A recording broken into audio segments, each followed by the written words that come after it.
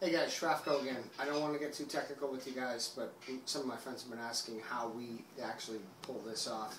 This is 1.5 volts. This small little battery here, 1.5 volts. It's only half of the size. Yes, we're talking about making a fake battery that fits into any battery compartment and turns it on and off. The other part of the battery is our RF signal that receives on-off.